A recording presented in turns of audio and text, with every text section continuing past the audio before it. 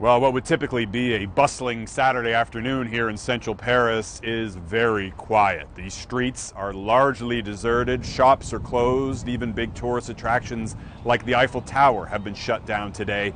A lot of people not going to work, and many of them still have not been able to get home after that lockdown that lasted for hours overnight as police hunted for the suspects responsible for that unprecedented wave of shootings and suicide bombings. You'll remember after the attack on Charlie Hebdo, the satirical magazine in this city just 10 months ago, Parisians responded with the hashtag Je suis Charlie. Well, this time they're using a different hashtag, Porte Ouverte.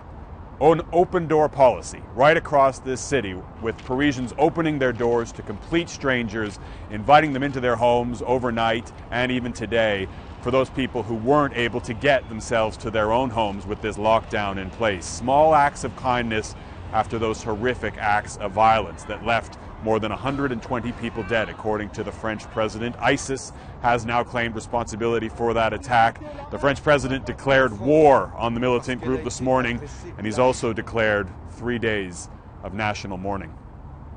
Jeff Semple, Global News, Paris.